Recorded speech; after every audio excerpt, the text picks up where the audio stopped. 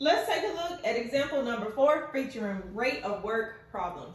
All right, so rate of work questions, people always tend to make them very, very, very complicated for no absolute reason.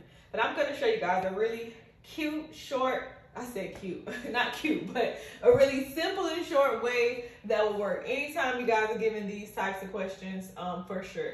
All right, so the question says, Alexis needed 4 hours to complete her exam, and Shelly needed 6 hours to complete the same exam.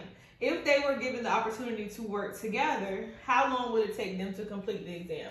So remember, anytime we're dealing with word problems, we always want to create what are called triggers, right? So how do I know I'm dealing with a rate of work question? So anytime people work together,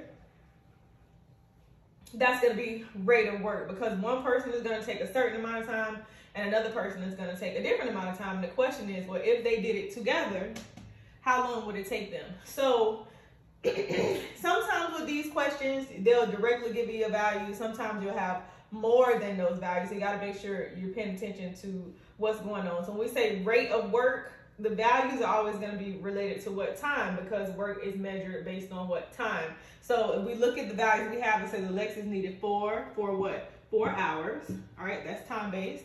All right, and it says Shelly needed 6 hours. All right, so that lets me know the different times that I am dealing with. So keep it super simple. What you're going to do is you're going to draw a fraction. All right, you're going to put a multiplication sign up top, and you're going to put an addition sign at the bottom. All right, and then what you're going to do is you are going to go in and fill in these values.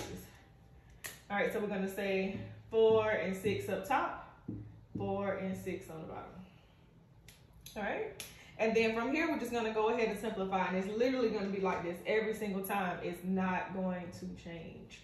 All right, so if we say 4 times 6, that gives us 24, and 4 plus 6, that gives us 10. So we don't want to leave it in that form. You always want to go ahead and simplify it down.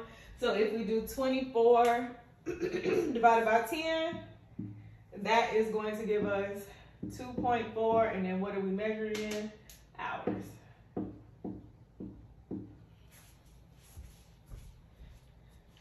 All right, and it's just that simple. I know people sometimes like use equations and all that stuff. I don't use that. This is what I use, and I get the right answer every time. I actually learned how to do it this way when I was helping somebody, like with tutoring a long time ago, probably about 19 or 20. And when they would get these questions, I'm like, this is taking too long making these equations. So I noticed the pattern. All it was doing was multiplying up top, adding on the bottom, and you still got the same answer without all the variables and all that. So look at the question again from the top. It says Alexis needed 4 hours to complete her exam, and Shelly needed 6 hours to complete the same exam. So that's another trigger too. They're doing the same exact thing.